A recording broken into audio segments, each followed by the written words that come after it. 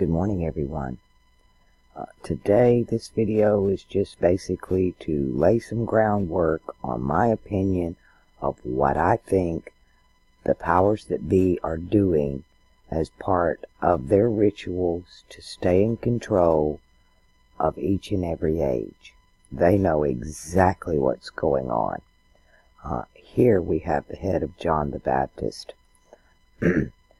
It has been claimed that the Templars returned to France with the Ark of the Covenant, the Holy Grail, the Medallion, which may have been the Shroud of Turin, and possibly the most significant treasure of all, the skull of John the Baptist.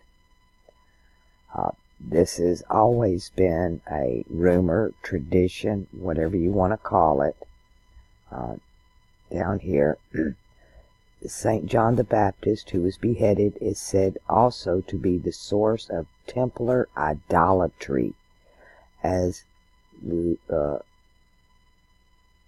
lugubrious as that may first seem, it is commonly known that several bogus John the Baptist heads were around during this time. Could the Templars have possessed one of these heads? In this story's favor, as John the Baptist was the Messiah of the age of water. And clearly, I've stated over and over again about the red man being in the age of air. Let's see if I can get this right. And here, Geronimo's skull was taken.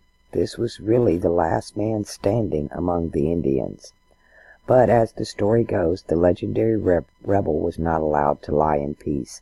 After his death in the U.S. captivity in 1909, 6 members of Yale's Skull and Bone Secret Society, including Prescott Bush, the grandfather of 43rd President George W. Bush, allegedly dug up Geronimo's grave while serving as Army volunteers.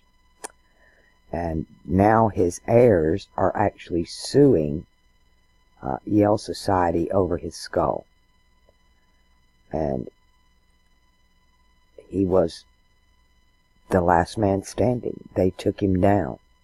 They chased him halfway across the country to get him.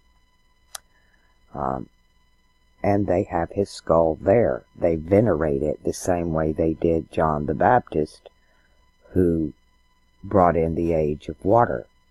And this is their ritual for the age of air, as they are trying to hijack it. It is very possible that they will set up a veneration to him in this age as part of their... I want to go this one. I want to read what's on the stone. Oh, come on, I have really crappy equipment. Geronimo died here, site of Apache prisoner of war hospital built in 1899, used by the Apaches until 1914, demolished about 1934. Here the famed war chief Geronimo died of pneumonia in his 80th year, 17th of February 1909. And they dug him up. And we are really fond of using that term today, Geronimo. And like I said, I'm just doing this for documentation, but it's very likely this tradition may go back even further.